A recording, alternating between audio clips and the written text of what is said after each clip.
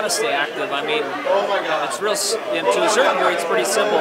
You need to burn more calories than you're putting in to stay lean and healthy and for quality of life. And with my job, you know, I have to stay fit. Training's a big part of what I do. It's been difficult for me because I crave all the bad foods or good foods, depending on what you want to call them. I love pizza, I love ice cream. I mean, it's all in moderation. But you know, without doing that, you know, you just got to focus on organic foods. Make sure, you know, focus on proteins first, lean proteins first, in my opinion, and then carbohydrates. And then, you know, if you have a good week, spoil yourself. You know, have some drinks, have a ice cream, or grab a slice of pizza.